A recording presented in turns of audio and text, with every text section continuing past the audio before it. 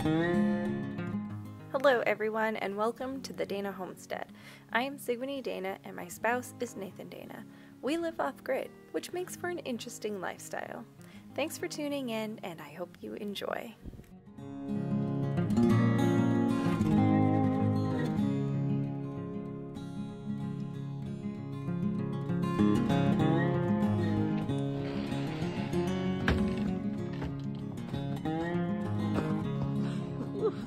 Snow is crunchy. Hold up. Can you hold this for just a second?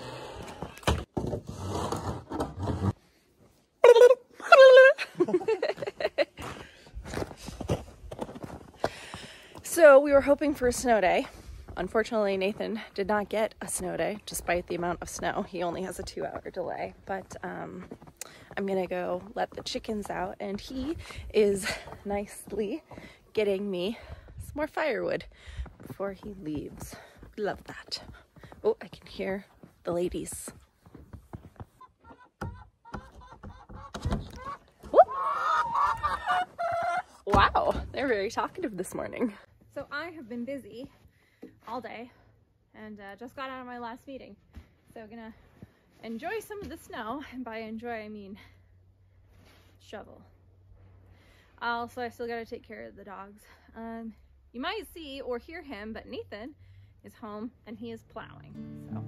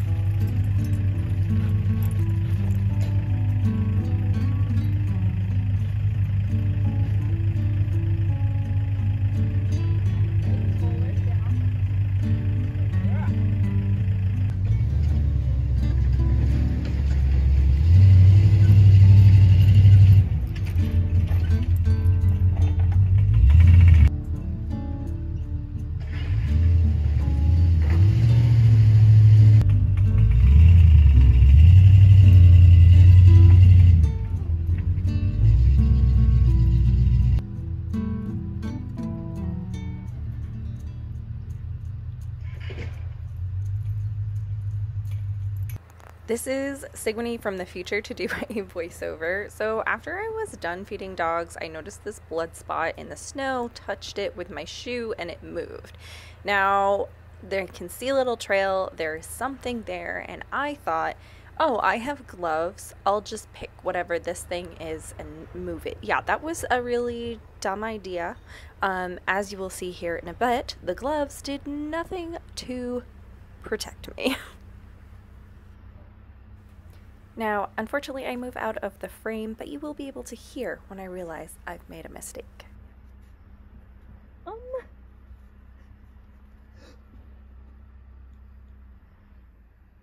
I've made a mistake. And that mistake was picking up a wild animal thinking, oh, I have gloves, I'll be fine. Nope, the little dude crawled right up my arm, and yeah, is inside my sleeve right up against my skin. My other arm, or my other hand rather, is holding it there in place so it cannot crawl up further. I might need to get a rabies shot. Oh, don't be so dramatic. I later learned that it's actually really improbable that a small rodent will carry rabies or transmit it. It's making noise. Oh, I have gloves. I'll be fine.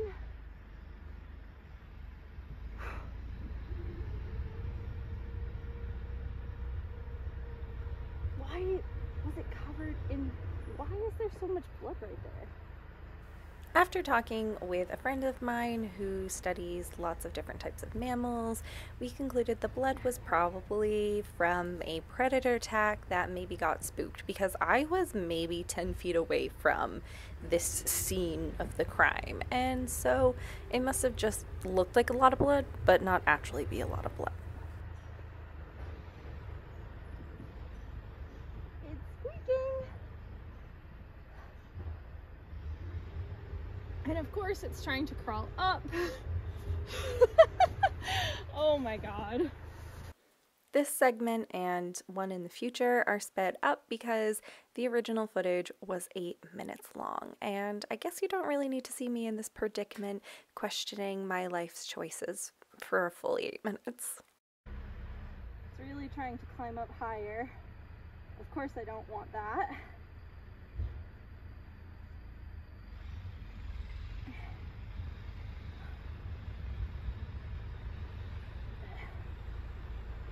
I wonder if mice or voles or whatever this is can get rabies.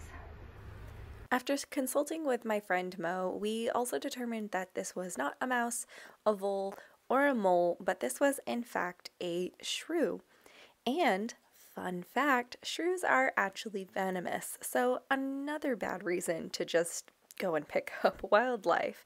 Fortunately, if the shrew was to bite me, it's more of just like a really bad bee sting, and it's not harmful to humans other than just a bit of pain. I'm trying to take my arm out of my sleeve without having the mouse go any higher. I think it's a mouse. It's either a mouse or a vole. Honestly, didn't get that great of a look at it before it started climbing all up in my clothes. Ooh. Oh! Okay, okay. No, you're not gonna climb up there again. Ow. I think this is a mole.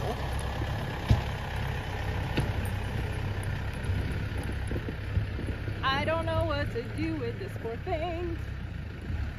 When I showed my mom this clip or this footage and told her what I had done, she literally just laughed and was like, wow, that is so you. I bet it pooped more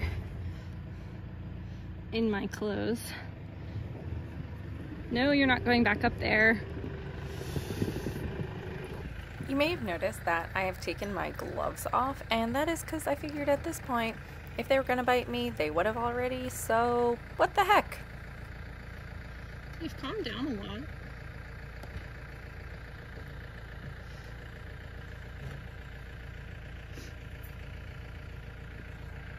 Okay, so I'm gonna go lock up the chickens for the night. Update on the mole. I think it was a mole.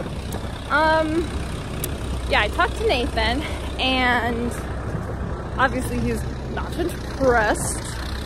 But yeah, so I don't think that little mole was long for this world, especially since I found them in a huge blood stain on the snow, and they were either sneezing or coughing a bunch. So yeah, I don't think they were gonna make it that long. And so, oh my god, I almost just fell. So I went and I put them in a wood pile where we do firewood. So it's not a wood pile that we are getting wood from this year for burning. Anyways, time to take care of the chickens. Hello, chickens. Woo! No, eggs. What's up? I have a special stick I hang in a tree, and I use it for when their poop and bedding gets in the way of this door. And this door. There we go. Good stick. Hi, ladies. I don't think there's anything more for me to do outside, so I'm gonna go inside and get a fire started.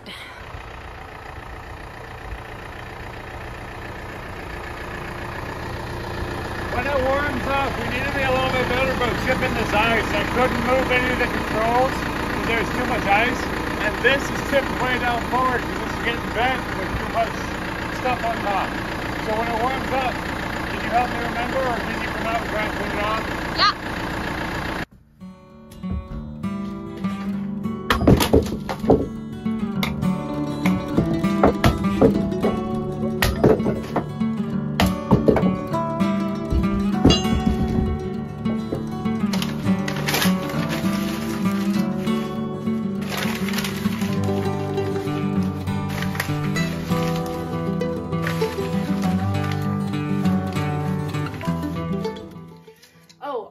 So when I got inside, I, took my clothes off, and I don't see any spots where the mole would have scratched or bit me. Like I said, I didn't feel any. And then also there wasn't any obvious sign of like poop or pee. I think it was just in my head. I felt it because I was panicking a little, because what else are you gonna do when an animal is crawling up your sleeve?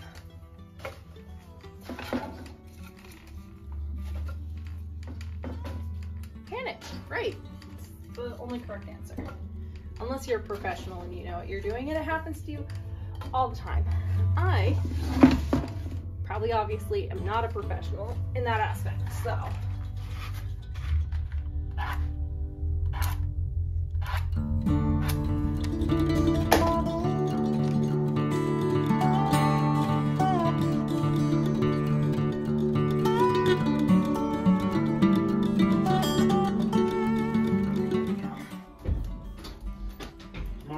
Chop in front of the stairs a little bit.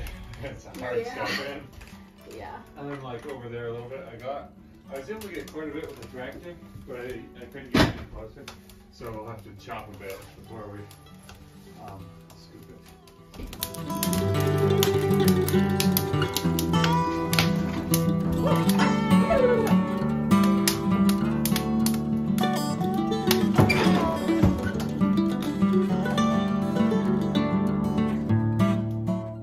This has been Living Off Grid at the Dana Homestead. If you liked what you saw, please give this video a thumbs up. If you'd like to see more of this content, consider subscribing to the channel. Thank you for watching, and I'll see you next time.